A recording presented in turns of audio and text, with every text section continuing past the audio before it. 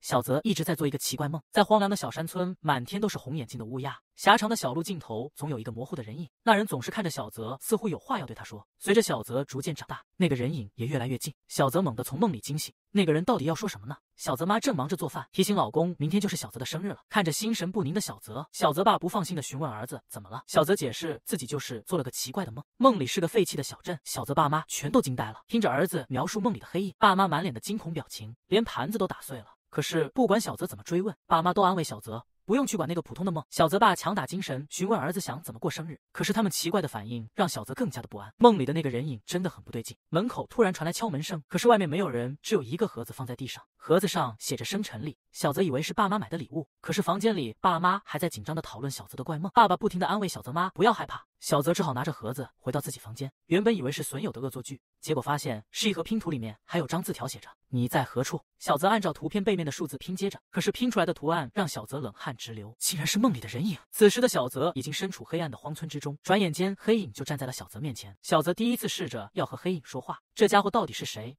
他要小泽做什么？可是这家伙嘴里发出嘎嘎的声音，一群奇怪的东西突然出现，吓得小泽慌忙后退。被花茎绊倒的小泽恐惧地看着眼前那些发出奇怪咀嚼声音的花朵，花心里长满尖尖的爪子和牙齿，奇怪的人影带着那些怪花和长满眼睛的怪鸟逐渐的逼近。小泽尖叫着后退，却发现有什么东西碰到了自己的脖颈，等他扭过头才看到是一群悬挂的尸体在树林中摇晃。小泽被吓坏了，转回头发现黑影就在眼前，黑影伸出手给小泽看，那里躺着一男一女两个泥人，瞬间泥人就被黑影捏碎了。小泽尖叫着醒来，原来是个噩梦。不放心的小泽赶紧去敲爸妈的房门，可是当他推门进去才发现两个人影被吊在窗前，血还在不停的滴落下来。小泽踉跄的走进房间，父母的尸体高高的挂在窗前，满眼泪水的小泽不知所措。电视里还在播报着这起凶杀案，类似的案件已经发生了3起，死者都是10几年的朋友关系。小泽痛苦的抱着头，浑身发抖，希望不要面对这样的现实。可是小泽不得不面对警察的询问，父母的葬礼也要自己亲自操办。好朋友抱着小泽轻声的安慰他，可是旁边的人议论纷纷，这是诡异的，就像是诅咒。他们不断的提到鬼镇这个地方。小泽走向提到鬼镇的女人，询问他们到底在谈论什么。面对不肯说出真相的女人，小泽生气的抓住对方的手，大声质问。好朋友陈生赶紧安抚小泽，一定要冷静，在爸妈火化前，还是先好好看看他们才对。冷静下来的小泽伤心的走向电台，那里停放着爸妈的棺椁。紧闭的棺材突然自己打开了，小泽惊呆了，难道是他眼花看错了？但是他不知道的是，身后那个骷髅一般的黑影已经把手搭在了自己的肩膀上。黑影猛地一推，把小泽推到了打开的棺材前面。小泽惊讶地看着棺材中父母，他们安详地躺着，好像睡着了一样。可是下一刻，从他们的嘴里突然伸出了许多触手，顶端长满蓝色的小球，里面竟然还有一张嘴。从蓝色的小球中不断发出一个陌生的声音，他们在喊神泽回来。小泽紧张地回头，看到参加葬礼的人们竟然站到了自己的身后，但是他们全都低着头，好像没有听到这个声音。小泽颤抖地跑过人群，想离开这里，在门口撞到了赶来参加葬礼的客人，但是他已经顾不了这些了。陈生赶忙安抚着客人，心里却担心着跑出去的小泽。此刻的小泽正在洗手间里，希望冷水能让自己清醒过来。是自己疯了吗？那些奇怪的东西让自己感到了恐惧。那个奇怪的黑影一直想对自己说的话，难道也是回来吗？要回到哪里呢？有血滴落到洗手池中，阿泽的耳朵后面竟然裂开了，血顺着阿泽的手流下来。阿泽看着镜子里的自己，不知所措。突然，他感到自己的手也发生了奇怪的变化，那疼痛的感觉让他忍不住跪在了地上。门外陈生的敲门声惊醒了阿泽，他只能安抚好友，假装自己平安无事，这样才能阻止陈生闯进来。可是身旁的镜子竟然碎裂了。阿泽已经无法确定是不是自己做的了。陈生在门外更加急切的敲门，马上就要冲进来了。阿泽也无可奈何了，自己这个模样要怎么面对朋友？陈生终于闯进了洗手间，惊讶的看着一地的碎玻璃和许神泽。此时的阿泽也惊呆了，自己竟然完全恢复到了正常状态。阿泽在家里翻找着父母的遗物，他还记得其他人一直在说的鬼镇这件事。一张老照片从笔记本里滑落，那上面清楚的写着石头镇这个名字。阿泽坐在父母的房间里，地上还残留着血迹。他在翻看爸妈留下的遗物，照片上的天文小组成员站在一棵许愿树下，那里和自己梦中的场景一模一样。小泽不停地安慰自己，如果有危险，自己早就没命了，就先从这张照片开始调查吧。照片上的人都是爸妈的老朋友，里面有前面几起案子的受害者。照片的背面写着小组里6个人的名字，小泽专注的腿都麻了，一个踉跄摔倒在柜子边，一个缠满胶带的笔记本从柜子上掉下来，笔记本上能看到石什么调查的字样。难道这就是小泽要找的石头镇调查笔记吗？真是个巧合啊！小泽仔细地翻看着笔记的内容，果然是关于石头镇的详细考察笔记，里面记录了12年前，从2012年9月27日起开始的考察内容。原来传说镇子里有奇怪的陨石，但是考察小组并没有发现石头，只有保存完好的民居和红纸。当地县城入口的居民有许多奇怪的习俗，还会供奉充满血腥气的牌位。石头镇里诡异的安静更让大家感到了奇怪，这里除了乌鸦没有其他活物。紧接着，小组成员韩城的失踪终于让所有人感到了恐慌。小泽看着笔记陷入了沉思，原来当年这些人在鬼镇的确遇到了奇怪的事情，可是为什么笔记不烧掉，却要用胶带封存起来？如果把照片上名字的顺序和之前的凶杀案联系起来，这样的联想让小泽感到了更大的恐惧。照片上的韩城看起来没什么特别，决定弄清真相的小泽忍着恐惧继续翻阅笔记，记录到了10月7日，葫芦开始忽然发疯，大叫这里有鬼，大家不走就会死在这里。在大家不知道的时候，他偷偷的烧掉红纸，告诉大家神会让韩城回来。奇怪的是，晚上韩城就出现在了外面。小泽惊恐的满脸冷汗，难道那个东西是鬼吗？可是回来的韩城还是原来的他吗？到了10月9日，每个人都烧了红纸，包括小泽的爸妈。小泽看完了这段关于石头镇的记录，也终于松了一口气。他随意的翻动笔记本，突然在最后一页发现了一串奇怪的数字。小泽开始上网搜索关于天文小组韩城的信息，可是得到的结果却让他大吃一惊。原来葬礼上他们说的那些都是真的。小组成员的陈有为、葫芦、李周等人都是以非常诡异的方式死亡。小泽颤抖的缩成一团，强迫自己冷静下来。手里的照片提示着小泽还有一个当年的成员可以去询问。小泽和陈升在一起谈论着当年的天文小组。陈升提醒小泽，当年研究所确实有这样一个人，不过他早就不研究天文了。那个人10几年前就进了精神病院。许神泽来到精神病院探望韩城，告诉他自己父母过世的消息。韩城平静地告诉小泽，他们终究是没有躲过去。韩城很清楚小泽想了解的事情，但是他提醒小泽，这件事一旦开始了，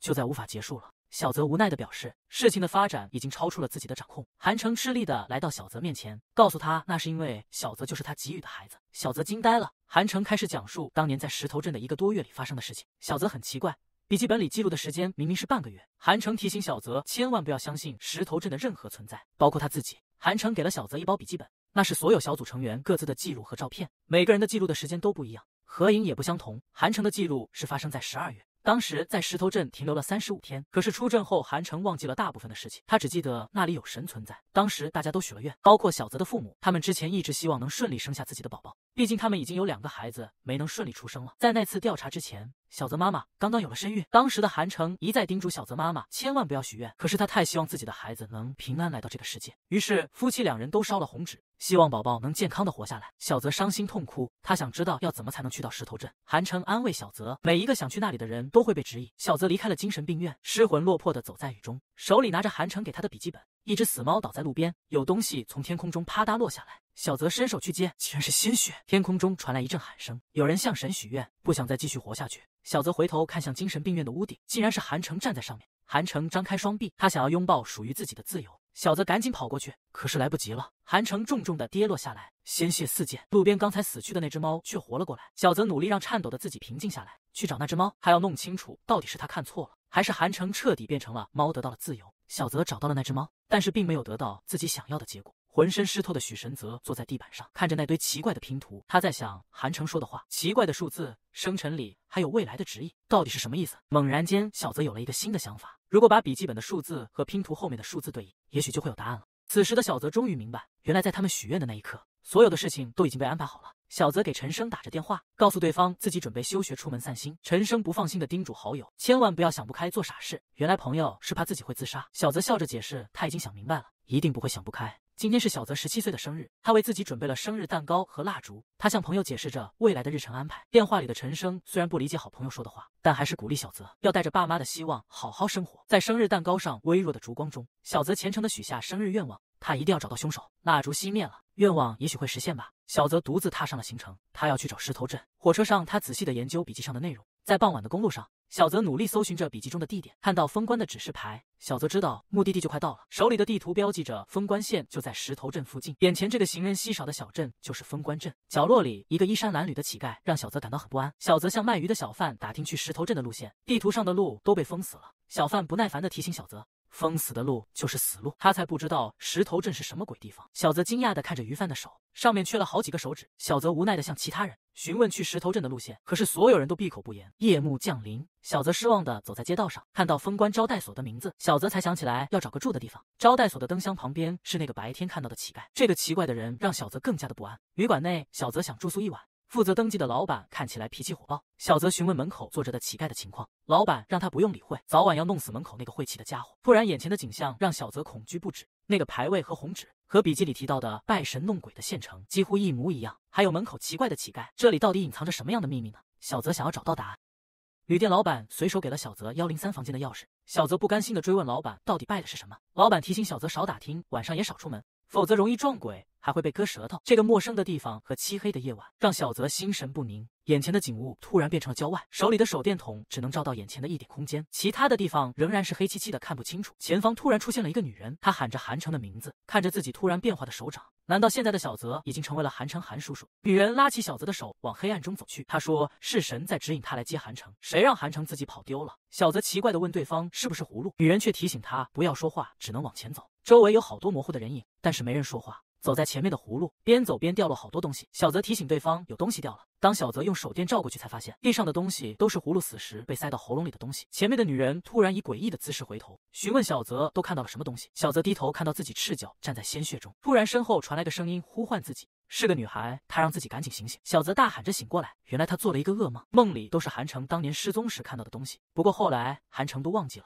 小泽捂着自己的脸颊，那里又在发痛了。他扭头看着窗户上自己的影子，脸颊又变异了。突然一个男人扑在了窗户上，正是白天看到的乞丐。小泽吓得跌下了床，不知道对方想干什么。那人狂热地喊着神使，他想要许愿让他恨的人死掉。小泽从背包里掏出了自己准备的匕首，这男人似乎在从前见过自己。猛然间，小泽明白了，他不是见过自己，是见过自己这张变异的脸。男人在窗外兴奋地询问小泽，神使要让自己付出什么代价？看着小泽手里的刀，他好像有了决定。小泽叮嘱男人等在外面，自己有话要问他。拿着匕首的小泽冲到了旅店前厅，却被一个小女孩拦在了门口。小女孩告诉小泽，外面有鬼，千万不能出去。旁边的女人赶紧捂住小孩的嘴，安抚小泽不要在意孩子的玩笑。小泽笑着答应，自己只是到门口看看，很快就回来。门外空空荡荡，根本看不到刚才的男人。转身回到旅店的小泽，一眼看到了牌位旁边摆放的盒子。小泽好奇地打开它，看到了里面让人惊恐的东西。这地方的人为了拜神，已经全都疯狂了。回到房间的小泽看到旅店老板站在自己的床边，他一定是在刚才到外面去了。床上放着一只人的手臂，鲜血顺着床边淌了下来。旅店老板指着床上的断手，质问小泽这东西是哪来的，为什么他会拿着刀出去？小泽赶紧解释，自己买的只是水果刀，用来防身的，他也不知道这断手是哪来的。老板把断手用床单包起来，准备给小泽换新床单。他很奇怪，这个小子对这些血腥的事情看起来一点都不害怕。躺在床上的小泽也很奇怪，面对血淋淋的残肢，自己竟然毫无恐惧，这也太不正常了。神使和怪梦这些会不会有联系呢？第二天早上，小泽打算出门寻找线索，看到旅店老板正用烟头折磨着乞丐。老板认为就是这个家伙老来闹事，所以自己才会霉运缠身。乞丐无力地躺在地上，眼睛死死地盯着垃圾堆里的断手。老板狠狠地掐住乞丐的脖子，这个老家伙竟然用断手做祭品，他一定是许愿让自己去死。小泽赶到了两人的身边，大声呵斥老板，让他放开乞丐。店主提醒小泽不要多管闲事，小泽却坚持让他放人。看着小泽凌厉的眼神，店主无奈地松开了手，转身离开。小泽把乞丐带到了巷子里，询问对方为什么要向自己许愿，神使又是怎么回事。没想到乞丐突然发狂地跳起来，挥舞着匕首，高喊着断手。小泽这时才发现自己的手机和刀都遗落在了宾馆。疯狂的乞丐不断追问小泽是不是扔掉了自己的手，不知所措的小泽赶忙解释那不是自己做的。乞丐却拿着匕首挥舞，嘴里大喊着神。小泽以为对方要砍自己，没想到却见到乞丐一刀一刀地砍向他自己，一边砍一边问小泽是不是够了。看到乞丐疯狂的样子，小泽努力想让对方冷静下来，把刀放下，于是安慰对方已经够了。可是结果却出人意料，小泽冲进了旅店，告诉老板乞丐死了，必须马上报警。老板疯狂地大笑着，小泽奇怪，人都死了，为什么老板丝毫不在意？老板的话让小泽惊呆了，这里竟然没有警察。老板询问小泽，那人死前有没有许过什么心愿？小泽回想着发生的事情，原来乞丐是觉得断手的代价不够，所以才会在他面前自杀。还不等小泽回答，老板已经拿着砍刀往旅店后面走去，小泽赶紧追了出去。此时的店主冷漠地抓着女孩的手，想把她带走。女人哭叫着死死抱住孩子，这个男人已经砍了她的腿，怎么还不肯放过小约？疯狂的男人和痛哭的母女在小泽的眼里都模糊起来，但是他却清楚地看到男人脖颈上升起的一道黑线，黑线连接的是梦里那个骷髅一样的黑影，狞笑着看着小泽。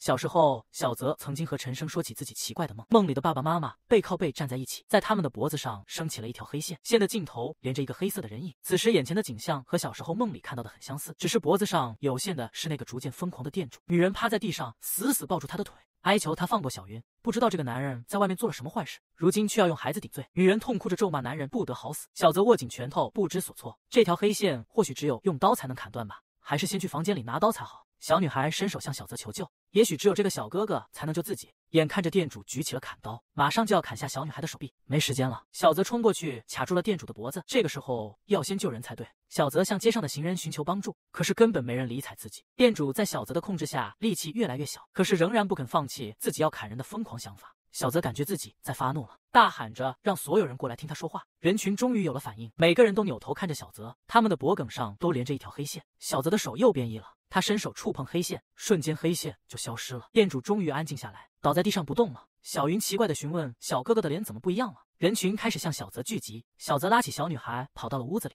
用铁栅栏把所有人都挡在了门外。这个奇怪的地方到底发生了什么事情？小泽捂着脸坐在地上，自己的这个怪样子一定把这对母女吓坏了。小女孩好奇哥哥为什么挡着脸，哥哥的蓝眼睛真的很好看。小泽放下了手，也放下了心里的顾虑。原来自己的这个样子也不是所有人都会讨厌。女人感激小泽救了女儿，劝他赶紧离开这个烂地方，否则一定会死在这里的。这里的人们都信神，可是从10几年前开始，人们却逐渐疯狂。神太灵验了，只要你肯以身体为代价，就能实现自己的愿望。盒子里的断指，女人被砍掉的腿，都是供奉给神的祭品。用命来许愿的学愿是最灵验的，只有报应在血亲身上，才能逃过诅咒。小泽冷冷的建议，如果早点杀掉那个许下诅咒的人，就可以平安无事了。小泽询问关于石头镇的事，女人告诉他，那里几百年前就消失了，10几年前曾经有一些人也在找石头镇，也不知道他们找到了没有。小泽拿着匕首向门外走去，他要打听石头镇的事情，一定有人可以告诉他。小泽手握匕首向旅店大门走去，他能感觉到那个影子一样的东西已经来了，此时正在外面等着他。门口围着的人群带着诡异的安静，他们的脖子上都有一道黑线，不过小泽却没看到那个黑影。这黑线究竟是什么？小泽始终想不明白。不过找到石头镇才是最重要的。小泽拉开了旅店的铁门，却被门外的场景惊呆了。外面的天空一片血红，一个巨大的黑影站在空中。镇上的人们毫无意识地走向黑影，无数条黑线连接到空中的人影上。黑影人伸出了巨大的手指，指向了小泽面前的男人。男人瞬间倒在了地上，小泽惊骇地看向黑影人，可是眼前却出现了许愿树下的女孩，正流着血泪看着自己。小泽终于明白了，自己的爸妈一定是这个黑影杀的，这些人也都是他操控的。被黑线操控的人群向小泽围拢过来，看来他们不只是许愿，也是维持黑影的供奉。有人抓住了小泽的胳膊，他挥刀驱赶着这群人，可是他们完全没有意识，哪怕是刀刃也不知道躲避。无奈的小泽只能用刀去砍那些黑线，被砍断黑线的人瞬间就倒在了地上。小泽终于发现了自己的作用，不管是用刀还是用手，他都能轻松地掐断黑线。失去黑线连接的人也会失去意识地倒地不起，总算把所有的黑线都截断了。小泽也明白，真正的主谋其实并不在这里。困扰自己很久的问题终于想通了，这个黑影只能出现在梦里，而身边死去的人看起来都像是自杀。离开了石头镇，再没有人知道这个怪物的样子。所有的一切只有一个原因，那个家伙的力量距离石头镇越近就越强大，他就隐藏在石头镇。想通了一切的小泽再没有任何恐惧和犹豫，他要搞清楚这个在10几年前引诱人们供奉的怪物到底要做什么。他的目的一定不是仅仅为了在石头镇外显形和杀人那么简单，总不会是因为想见到小泽吧？这个理由太扯了。黑影用手指着镇外的某个地方，大概是在提醒小泽。小泽猜测那里应该就是石头镇的位置了。转眼间，黑影就在小泽眼前消失了。随着黑影的消失，之前昏迷倒地的人们陆续的苏醒过来。此刻的小泽却已经精疲力尽，支撑不住的他跪在了地上。周围的人群逐渐恢复了正常，但是小泽的眼前已经一片模糊，终于昏迷了过去。只是他变异的脸庞并没有消失，他这个奇怪的样子也被所有人看到了眼里，人们把他当成了怪物。小泽终于醒过来了，坐在旅店的床上，他感到很奇怪，还是同样的环境，没有一点变化。难道刚才的一切又是自己那个奇怪的梦不成？起身想要出门的小泽发现门被反锁了，门外有人正在讨论，他们谈论的都是关于怪物的事情。原来小泽晕倒的时候还是保持着变异的样子，镇上的居民把他当成了怪物，准备用他换个好价钱。小泽拼命地敲着房门，刚才自己拼命地救了大家，结果转眼就被这样的对待，这些人真是没有一点良心。屋外有人犹豫起来，模糊的记忆里好像真的是小泽救了大家，可是眼镜男却坚决反对。白天的时候已经死了2个人，10几年来，这镇上的所有人都有着不干净的过往。放走了小泽，大家都会很麻烦，只能怪这小子命不好。晚上就送他上路。屋内的小泽毫无办法，这些人已经疯狂了，看来自己未来的命运很不乐观，他也只能坐在角落里等待机会了。突然门从外面被打开了，小泽握着烟灰缸，想给对方一个突然袭击。一个小女孩出现在门口，开心地喊着哥哥。小泽没想到进来的竟然是小云，门外看守的人都已经陷入了昏迷中。原来是小云妈妈带着几个人给这些家伙下了麻药，他们都想过上正常人的生活。送走小泽，他们也会离开这里。大家要一起送小泽离开小镇，镇外的树林应该就是通往石头镇的地方。小泽一定要去石头镇，他想结束这些诡异的事情。小云妈妈安慰着小泽，他也还是个孩子，却要背负着太多的东西。镇外的树林里挂了许多红灯笼，那是小云用剩余的红纸叠的，一定要送给小泽哥哥。妈妈一再告诫小云不能许愿，但是单纯的小女孩还是希望小泽哥哥能永远开心。一条黑线慢慢靠近了女孩的脖颈，小泽一把掐断了黑线，他会努力完成小云的心愿。大家依依不舍地和小泽告别，他终于要去寻找石头镇了。漆黑的森林不再让小泽感觉恐惧，心里的负担好像轻了，但是又好像多了许多其他的东西。此时寂静的森林里只能听到沙沙的脚步声，不知道走了多久，周围的景物让小泽感觉到了熟悉。面前那棵挂满红布条的大树和梦里的场景一模一样，看来石头镇终于到了。小泽拿出手机准备拍下眼前的树，却在镜头里发现了奇怪的事情。不管小泽如何对焦，手机上总是显示许多个焦点，无论如何调整，仍然有很多焦点，就好像有好多人需要对焦一样。树枝上落着红眼的乌鸦，阿泽用手机拍摄的树上空空荡荡，可是在乌鸦的眼睛里，树上挂着许多具尸体，每一个焦点都对焦着一个死去的人。阿泽还在摆弄手机，突然有人向他走来，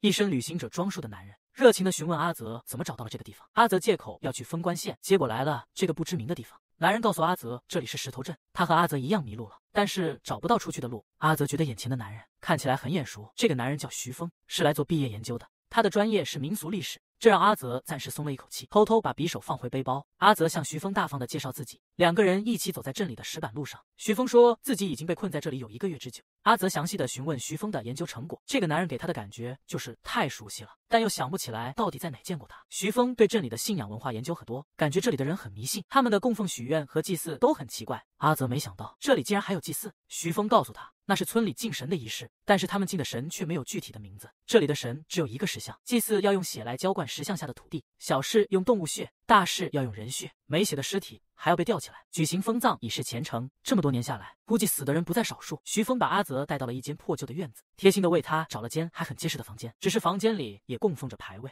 阿泽抬手就要把房间里供奉的牌位丢出去，却被徐峰抓住了肩膀阻止。徐峰告诉阿泽可以去井里打水，但是这样的动作让阿泽很不习惯，那种莫名的心慌感又涌了上来。阿泽抓住徐峰的手，阻止他离开。他问徐峰，大家是不是在哪里见过面？徐峰表示他确实没这个印象。突然紧闭的窗户被打开了，窗外的大树上似乎有人影晃动。阿泽抓起徐峰的望远镜开始观察，窗外的大树上站着一个红头发的女孩，胸前挂着一个玩偶，正是小泽在梦里见到的女孩。他不断开合的双唇好像在告诉小泽出来。小泽的眼前突然又浮现出一个衣衫褴褛的少女，她就站在一根血红的绳索下面。此刻的小泽头痛欲裂，满眼泪水，身旁徐峰的呼喊变得遥远而模糊，他好像在提醒小泽对任何怪事都不要理会。可是小泽的耳朵里能清晰地听到那个衣衫褴褛的少女用诡异的语调说的话，你们一个都活不成。此时阿泽的家里，无论陈生怎么拨打许神泽的电话，都显示对方不在服务区内。陈生很不放心小泽，也想不明白这家伙能去哪里散心，连电话都打不通。还记得小时候父母出门前总会把自己送到小泽家，不过那时的小泽被诊断患有幻视幻听的自闭症，没想到两个人竟然还能成为好朋友。或许这次自己从一开始就应该拦着小泽才对。在昏暗的房间里，徐峰开着手电筒给小泽讲着关于石头镇的传说，他很努力地想营造出神秘恐怖的氛围，可惜小泽完全不在意对方的故事，反倒提醒他要节约用电。不过徐峰对太阳能的说法很奇怪，他也不断追问小泽是不是为了石头镇而来。小泽表示自己的目的地是封关县，并不是这个没有石头的石头镇。徐峰却表示石头镇就是个传说，根本就没有石头。小泽向徐峰打听刚才出现的女孩是不是他也认识，徐峰一口咬定那个女孩就是个怪物，头上有角，还有一头红发，连眼睛也是绿色的。在石头镇各种奇怪的生物很多，他提醒阿泽一定要远离怪物。阿泽打算一个人在村子里寻找线索，当初老爸他们可是找了有1个月。想到老爸，阿泽终于明白了为什么会觉得徐峰很熟悉，虽然性格完全不同，但是那张脸和年轻时的父亲很相似。正在思索的阿泽突然看到地上有好多的血迹，转头发现刚才看到的那个怪物女孩此刻就站在面前的树上，女孩身上布满血迹，看着阿泽却微笑不语。那个熟悉的笑容和女孩身上的玩偶让阿泽想起了梦里的女孩，那2个在许愿树下手牵手的小孩也是和黑影在一起的人吗？怪女孩突然转身离开，敏捷的速度让阿泽几乎难以追上。阿泽只好在附近寻找线索，草丛里似乎有些奇怪的东西，黏黏糊糊的，像是融化的橡胶。一个人突然从后面抱住了阿泽，问他到底在干什么。原来是徐峰这个家伙。毫无防备的阿泽被吓得不轻，徐峰满脸堆笑的问候阿泽。阿泽面对这个顶着父亲脸孔的家伙，心里充满了烦躁。那刻意的笑容的背后，充斥着努力掩饰的虚假，但是那副努力微笑的样子，让阿泽想到了曾经努力学习微笑的自己。徐峰拉着阿泽赶回镇里，心里却庆幸草丛中的断臂总算没被这小子看到。走到巷口的阿泽突然听到有个女人喊着徐峰的名字，院门口站着一个陌生的女人，笑着和2人打着招呼。徐峰热情地把许神泽介绍给门口的女人，这个女人叫唐英，是徐峰的同伴。不等阿泽说话，徐峰就急切地把他推入院中。唐英也拉住阿泽的手，叮嘱晚上一定要待在有遮挡的地方，不然就会有未知的危险发生。他们的态度让阿泽很不舒服。好在自己的食物暂时足够了，自己必须要在第二天行动起来，才能尽快摆脱他们。已经30多个小时没睡觉的阿泽感觉头要炸了。徐峰是不能信任的，而且之前也没有看到任何女性用品，这个唐英也完全不能相信。这两人身上有太多的疑点，他必须要甩开徐峰，一个人行动才行。阿泽去向徐峰辞行，却看到他背对着自己，独自坐在椅子上，看样子似乎是睡着了。阿泽慢慢走近徐峰，小心地打着招呼，突然一个眼球掉到了地上，滚到了自己的脚下。徐峰的脸也开始融化，黏糊糊的东西不断滴落到地上。阿泽吓得喊了出来，猛然从床上坐起来，原来是做了个噩梦。窗外传来吧嗒的声音，似乎有什么东西在外边。许神泽赶紧冲到门外，却一个人影都没看到。结果又有吧嗒的声音传来，阿泽低头却看到脚下是一滩粘液，和白天在草丛里看到的一样。回想起刚才的噩梦里徐峰那个恐怖的样子，难道这些并不是梦吗？为了搞清是怎么回事，阿泽干脆去敲徐峰的房门，可是门被从里面锁住。不管阿泽怎么喊，里面一点反应都没有。窗外的月光很亮，但是房间内却是一团漆黑。透过门上的缝隙，阿泽什么都看不到。身后传来一个女人的声音，问阿泽要做什么。是唐英笑着询问小泽是不是有什么烦恼，那个看似温柔的笑容和小泽小时候见过的心理医生一模一样。唐英弯腰把头靠向阿泽，低声询问他是不是还在想那个怪物女孩，还用手指轻轻摸着阿泽的嘴角，声音越来越低沉，脸也越来越靠近阿泽。阿泽平静地推开唐英的手，其实他对唐英和女孩都没兴趣，看来那个怪物女孩很重要，所以这些奇怪的东西才变成自己认识的人来阻止自己靠近那个女孩。阿泽笑着解释，自己才上高3，不能早恋。阿泽努力保持着镇定，回到自己的房间，他用桌子顶住房门，手握匕首坐在门前。现在的自己要冷静，暂时还不能动手。天亮后，许神则向徐峰、唐英告别，尽管他们没有阻拦，可是仍然会有自己曾经认识的人出现在面前，用各种奇怪的理由阻止阿泽离开。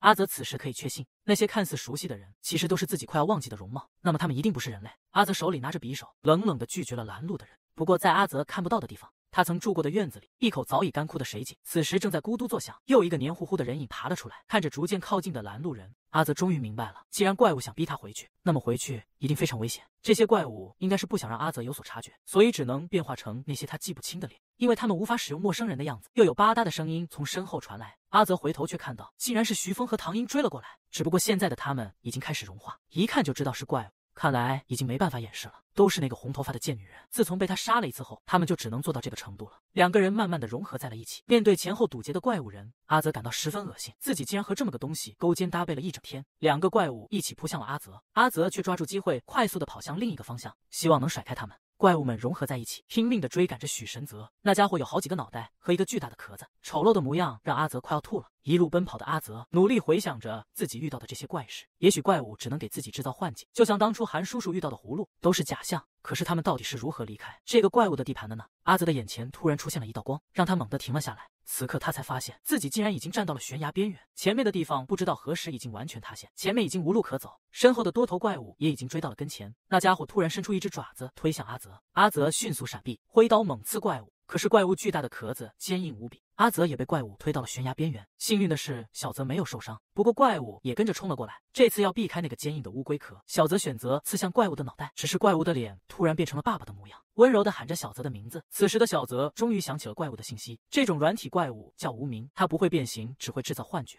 它的智力不高，所以只能模仿，不能创造和思考。最擅长的捕猎方式就是像灯笼鱼一样的引诱，或者像蜘蛛一样的好杀猎物。这玩意本来的模样就是4头4足6臂的软体动物，背着个坚硬却难看的龟壳。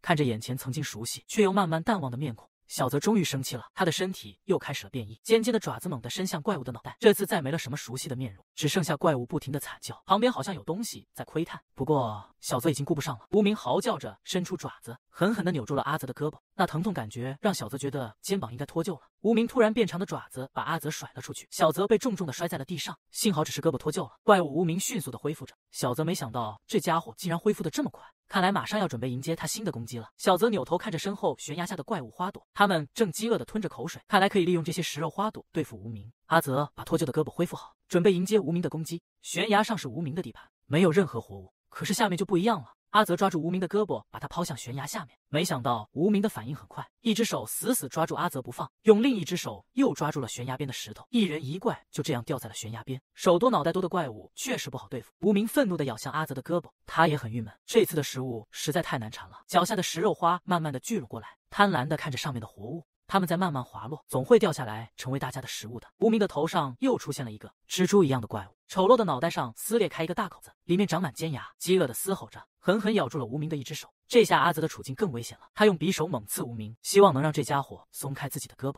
远处突然飞来一把暗器，直接砍掉了咬住阿泽的那个无名的脑袋。这一次，阿泽和无名怪连同蜘蛛怪一起掉落到了山崖下。一个矫健的身影突然跳过来，猛地把阿泽抛到了远处的空地上。是那个怪物女孩。惊魂未定的阿泽抬头，就看到了一副恐怖血腥的画面。无名怪正在被蜘蛛怪和食人花啃食，那场面就像海里的沙丁鱼群正在被不同鱼类瓜分的场景。刚才还嚣张霸道的怪物，如今就像一堆挣扎的肉饲料，那不断发出的惨叫声，就好像来自地狱的哭声。红发女孩奇怪地看着阿泽，该不会是被吓得动不了吧？阿泽不住地咳嗽，但愿那些怪物不会因为没吃饱再来找他。不过经过这些事，倒让自己想起了好多事，特别是一些被自己完全忘记的事情，正在慢慢想起来。小时候的阿泽为什么会学习微笑呢？他总是想离家出走，所以父母总会留一个人在家陪他。心理医生对阿泽的诊断是，他对现实的认知存在偏差，他认为自己的家在其他的地方，他想回到自己认为的家。父母的阻拦让阿泽觉得很痛苦，而长期的痛苦让他的病情更重。他对这个世界没有任何兴趣，甚至非常抵触，所以他才不会微笑。阿泽想离开，他的状态不管是对自己还是他人都很危险。小泽妈带着看完心理医生的儿子回家，可是儿子仍然是毫无表情，反应也很冷淡。妈妈很是心疼，她其实很后悔自己竟然忽略了儿子内心的感受。原来长久以来小泽都很痛苦，如果只有一个办法能让小泽开心，那他一定会努力做到。既然小泽想回家，那他就陪小泽一起回去。小泽想去的地方是石头镇，他会和儿子一起去那里。听到石头镇这个名字，面无表情的小泽终于有了反应，可是说出来的话却让人胆战心惊。小泽回去石头镇的那天，妈妈就会死掉。妈妈流着眼泪，却笑着安慰小泽，如果镇上还有能够照顾他的人，那么大家就一起回去石头镇吧。眼泪滴在小泽手上，竟然让他感到了颤抖。小泽爸想阻止妻子的冒险行为，毕竟老许和葫芦两个人已经出了意外。可是妈妈只想让小泽过得开心点，最终爸爸也同意去石头镇。阿泽默默地在门外听着父母的争吵，眼泪忍不住掉下来。终于他偷偷跑出了家，他要去找陈生。小泽哭着请求陈生帮忙，他说过会教小泽学习微笑。小泽终归没有和父母回到石头镇。陈生这个老师不错，教会了他很多东西。现在的阿泽会尽量努力，不会让好朋友担心。怪物女孩把阿泽的背包和匕首扔了过来，阿泽确信她应该不会想伤害自己。女孩生硬的让阿泽离开。阿泽在梦里见过女孩，也见过她的玩偶，他想知道这个女孩和黑影到底是不是一起的，黑影究竟在哪里？女孩拿着自己的玩偶，很是困惑，好多事情她完全不记得了。不过她也正在寻找那个黑影。阿泽拿起自己的背包，既然大家目的一样，不如就一起寻找。女孩却拦着阿泽，坚持让他回去。阿泽感谢女孩的救命之恩，但绝不会放弃寻找真相的机会。女孩对阿泽的坚持很无奈，生气地踢了阿泽一脚，一只血红的眼睛默默关注着女孩和阿泽。黑暗中有人正在拼着拼图，那拼图和阿泽收到的生辰礼一模一样。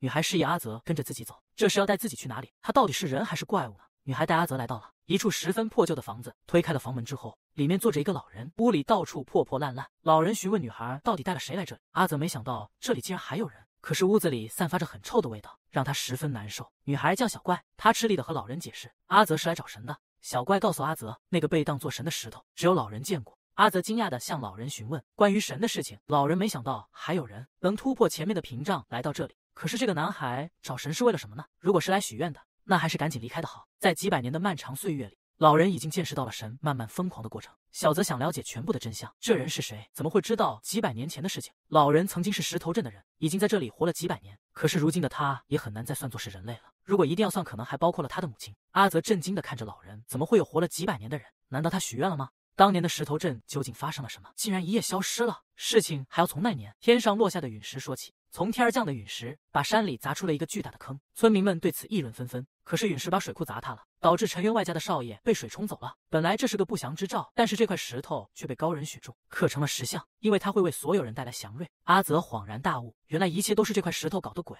老人摇头，事情并不是想象中那么简单。高人是当时有名的仙道人，本来想把石头带走，可是看着不大的石头怎么都抬不动，只能留在原地做了雕像。雕像做好后，高人突然提出要血祭，这样就可以造神，可以让大家以后都能心想事成。开始的时候大家是不同意的，可是听到可以心想事成后，全镇的人几乎都同意了，只有陈员外家不同意。他们的独子是因为石头死的，但是镇长承诺给陈少爷配阴婚，石像落成后会让他们的儿子复活。听到阴婚这个词，小泽脑海里突然出现了一幅诡异的拜堂画面，一个蒙着盖头的新娘一动不动地坐在那里，而新郎是一只公鸡。血祭之后，大家都去排队许愿。当年的老人还是个小男孩，他的愿望很简单，希望自己母亲的病赶快好，能永远和自己在一起。奇怪的是，他竟然听到了神的声音，而且承诺他一定会实现他的心愿。当小孩一觉醒来，全镇的人都死了，尸体正被一种像蜘蛛一样的怪物啃食，而他和母亲却从此再也死不了，一直活到了现在。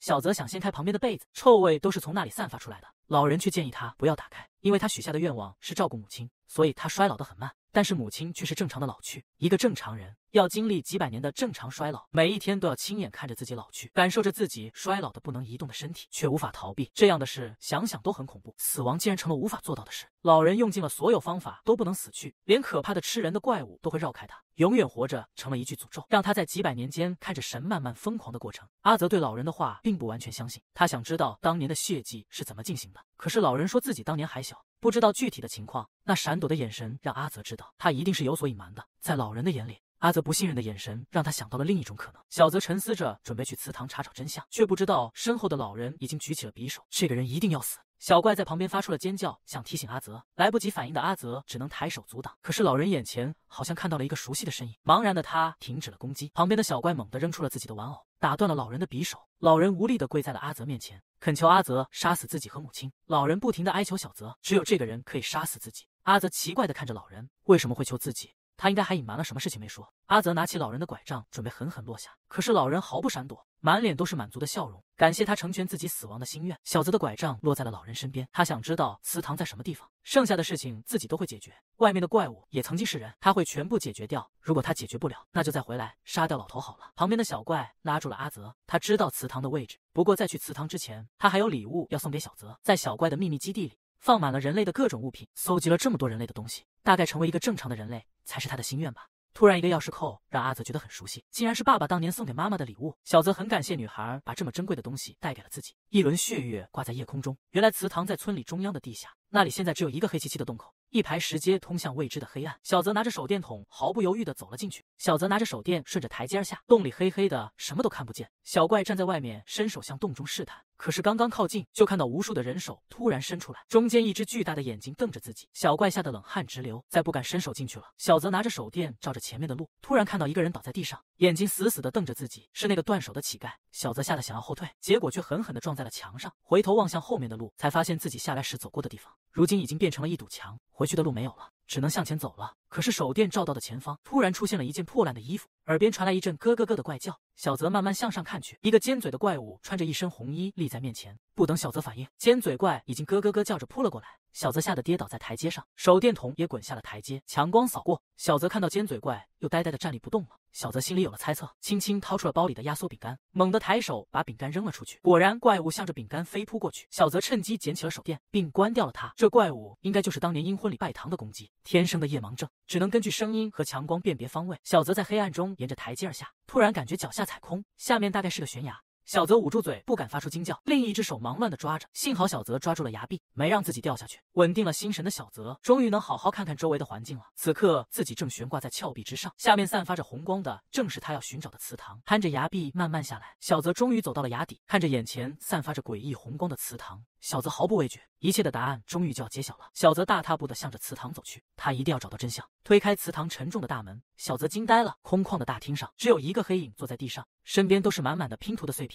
黑影扭头看着小泽，笑着问他：“一路上玩的是不是很开心？”随着黑影全身的黑气散去，终于露出了里面人的真面目，是一个白发白衣的家伙。小泽生气地质问对方：“是不是他送的自己拼图？一定也是他杀死了自己的父母？”白衣人却喃喃自语：“原来是小泽在外面玩得太开心了。可是一定要记住的是，怎么能忘掉呢？”此刻，在白发人一双红眸的凝视之下，小泽感觉自己突然看到了几百年前的事情。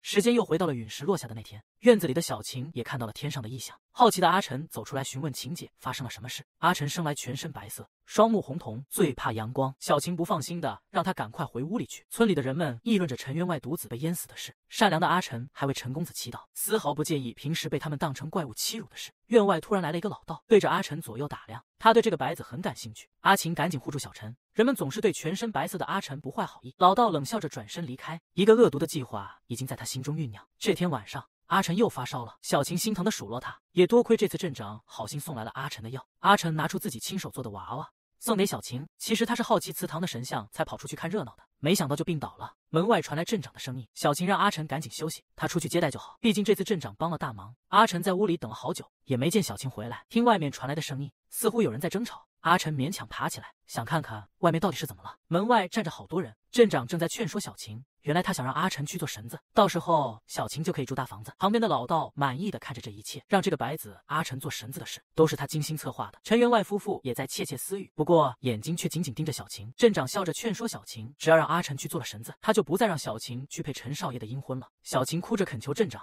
他都给阿晨买药了，怎么还能这样狠心的对待阿晨？镇长终于翻脸了，他也算对得起这两个没爹娘的姑。现在的结果是大家的选择，要么让阿晨去做活计，成为神子，要么让小晴去配陈少爷的阴婚。屋里的阿晨大惊失色，可是虚弱的身体再也支撑不住。昏迷之前，他只听到晴姐同意要去配阴婚。当阿晨再次醒来的时候，他正躺在阴森的祠堂里，旁边就是那座刚刚完成的石像。看到阿晨苏醒过来，老道狞笑着拿起了匕首，一阵剧烈的疼痛让阿晨痛苦的大叫，可是没人救他，晴姐也不在。大家都在虔诚的求神许愿，一旁的老道手拿红纸，嘴里却念着最恶毒的咒语：红纸为令，血肉封食，为全人愿，不得超生。阿晨终于再次失去了意识。等到阿晨醒来的时候，他发现自己完全动不了，就像被塞到了什么地方，全身疼得发不出一点声音，耳边全是人们不停求神保佑的声音。他们想得到真正的仙法，想让儿子重新复活，可是谁来救救他呢？白衣男子用手摸着这小子的头顶，询问他是否想起了过去的事情，那种被封在石像里，感受着自己慢慢腐烂的滋味。阿晨已经在石头里待了几天了，心跳早就停止了，身体也开始腐烂，可是他就是还活着，还能听到外面所有人的声音，他们都在虔诚的许愿。可是这些愿望让他觉得恶心，以前大家只会欺负他，瞧不起他，他真的讨厌这些人。有个孩子在许愿，他希望母亲的病快点好，而且能永远陪着他。阿晨同意了他的愿望，没想到那孩子竟然听到了他的声音。突然阿晨想起了晴姐，他现在能看到外面了，但是却没在人群里找到小晴。可是转眼阿晨就看到了自己晕倒后发生的事情。那天夜里，无论小晴怎样哀求，都没人愿意帮助这对锅，两人之中只能留一个。于是小晴选择自己去配陈少爷的阴婚。镇长狞笑着许诺小晴，只要他配了阴婚，大家就会照顾好阿晨。小晴颤抖着跟在大家后面，手里紧紧抱着阿晨送他的娃娃。等他回头才发现屋里的灯灭了，有人背走了昏迷的阿晨。这种白子是做神子最佳的人选，必须在子时前完成祭祀。小晴发现自己被骗了，他们根本不会放过阿晨，当然也不会放过自己。镇长狞笑着催促小晴，在子时之前一定要做完所有的仪式，这个吉时千万不能错过。村里的许愿树上挂满了红布条，如今又挂了一条催命的绳索。以前大家都是来这里许愿的，现在有了祠堂，没人会再到这里许愿了，那就让他在这里许下最后一个心愿吧。他要让所有的人全都活不成。石像里的阿晨看到了晴姐最后的愿望，身上突然有了无尽的力量和恨意。现在他要去满足所有人的愿望。夜幕降临，陈员外夫妻的房间里，两人还在讨论儿子能否复活的事。就算儿子不能回来，好歹也有了媳妇，一个孤女，真是便宜了他。耳边传来哒哒的声音，一个高高的影子出现在床边，那一丝丝诡异的红光吓得陈员外夫妻不敢出声。在仙道长的房间里，爬出来一个身穿道袍的怪物，正是那位一心想求仙法的道长。他的脸上撕开了一道口子，里面长满了牙齿。他现在只是一个饥饿的想吃血肉的怪物。此时的镇长也很惊恐，他的胸膛上长出了一个微笑的头颅。不过很快就不会有镇长的存在了，只有那个有好多头和手的无名身穿喜袍的陈公子，安静地站在父母的床边。他是来和爸妈道别的，长长的尖嘴和当初拜堂的公鸡很相似。床上的人早就没了气息，地上也满是鲜血。镇里的更夫此刻也很奇怪，明明应该在镇外的祠堂，此刻却出现在了镇子的中央。不是祠堂换了位置，而是镇子跑到了陨石砸出的塌陷中。好像有人在女孩旁边哭，不过女孩不认得他是谁，也不知道他为什么哭。等到他完全清醒的时候，只知道自己穿着一身红色的喜袍，旁边还有个简陋的小娃娃。女孩脱掉了喜袍，把娃娃握在手里，远处有个同样穿喜袍的尖嘴家伙在窥探着自己。女孩手里的娃娃慢慢融化了，这个头上长角、满头红发、带着绿色眼眸的女孩，让这个尖嘴的怪物很害怕，所以她只能悄悄地跑开了。女孩茫然地站在那里，身边跟着一只爬行的小怪物，那是娃娃融化后变成的小怪物。此刻的镇子上到处是尸体，再没有其他的活人了。她好像忘记了好多事，可是却一直记得她要找一个人。石头镇不再是山清水秀，变成了乌鸦漫天的衰败村落，这里只有各种喜欢血肉的怪物。白发的阿晨太寂寞了，所以他变出了一个婴儿一样的小家伙。只是这个小家伙很快就溃散了，无法拥有真正的血肉。他要想办法让这个婴儿像人一样活下来。某一天，6人的天文小组出现在了石头镇，里面就有小泽的父母。小泽妈还烧了红纸许愿，想要生下个健康的宝宝。于是幻化的小家伙钻进了他的肚子里，而妈妈的心愿也终于达成了，生下了个健康的男孩。这个男孩就是许神泽，正是眼前的小泽。阿晨很欣慰，他终于靠着人类的血肉活了下来。许神泽伤心地看着阿晨，询问是不是他杀了自己的父母。阿晨奇怪，小泽为什么要在意这件小事？小泽愤怒地质问他，为什么要骗大家许愿，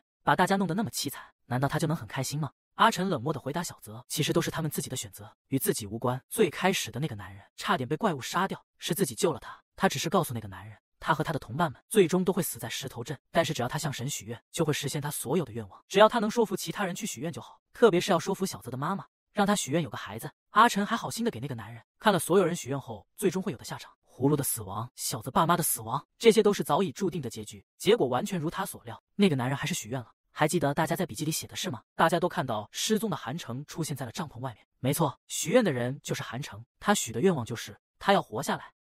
阿泽不相信阿成的话，明明日记里写的是葫芦许愿，韩城才会回来。阿成提醒小泽，怎么不想想葫芦是从哪里知道许愿这件事的？当初葫芦四处寻找韩城，却在草地上看到了韩城的笔记本，旁边还有一堆恶心的粘液。在葫芦拿起笔记本的时候，那堆东西上出现了韩城的脸，葫芦吓得转身逃跑，也带走了韩城的笔记本。韩城很聪明，他知道让一个人相信有神存在其实很简单，只要在他精神不稳定的时候许一个很快就会应验的愿望就好了。葫芦看到的笔记本上是韩城留下的话，只要用红纸许愿，他就会回来。所以当韩城真的回来的时候，葫芦相信了神的存在。原来之前韩城说的话都是假的，他才是最开始和神有联系的人。他知道拼图，也知道接下来会发生的所有事。他用伪造的笔记把阿泽引到了这里，包括镇上的老板和乞丐，所有的事情都是为了把他带到这里。阿泽痛苦地抱着脑袋，感觉头要炸了。可是父亲留下的钥匙扣让他突然想起了老爸对他说的话，在黑的夜里，大家的头顶都是有光的，一定要记住它才行。握着钥匙扣，阿泽终于有了决定，他愤怒地挥拳向阿成打去，可惜被他躲开了。阿泽不再犹豫，他让阿成老实地回答自己，他的父母是不是阿成杀的？阿成对小泽执着的追问很不理解，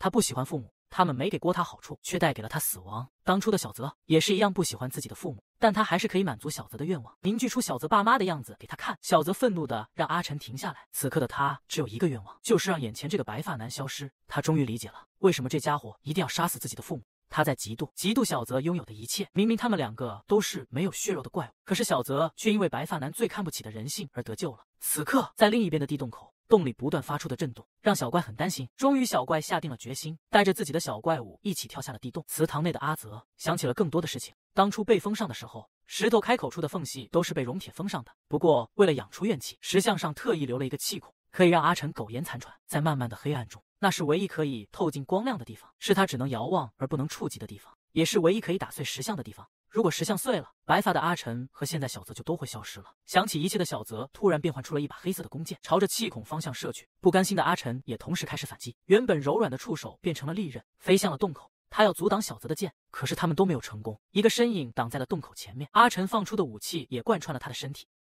小泽的箭射中了气孔，却被一层看不到的东西挡住了。小怪被贯穿的身体挂在半空，艰难地看着对面的阿成，终于找到了他要找的人。阿成看着眼前的女孩，那种熟悉的感觉让他不知所措。小怪握住被阻挡的黑剑，反手插入了气孔中，刚才许下的血愿应该可以应验了。阿成气愤地放出了更多出手，他要杀死这个胆敢破坏石像的女人。小泽焦急地阻止他，难道他真的忘了这个女孩是谁了吗？小怪的小怪物突然变成娃娃的样子，而娃娃里出来的竟然是小晴。小晴张开双臂挡在了小怪的身前。小怪终于想起了自己忘掉的事情，他不怨恨阿成，忘记了自己。痛苦和仇恨折磨着小陈，而他把仅剩的一点善良化作了保护和光明，都送到了小怪身边，附在了娃娃身上，一直保护着他。小怪恳求着阿泽，就让他和小陈一起获得真正的死亡吧。本来还在茫然的小泽，终于想起了最后的一点记忆。已经成为神的阿成被孤独折磨到疯狂，在他想要创造神泽之前，许下了一个心愿：如果他的创造成功了，那么就让这个孩子来陪着他，或者杀了他。阿成终于收回了触手，小怪也掉到了地上。阿泽绝不会原谅这个杀害父母的凶手，他要让这个家伙为自己的恶行赎罪。愤怒幻化的无数利剑冲向了气孔，四周的石壁开始崩塌，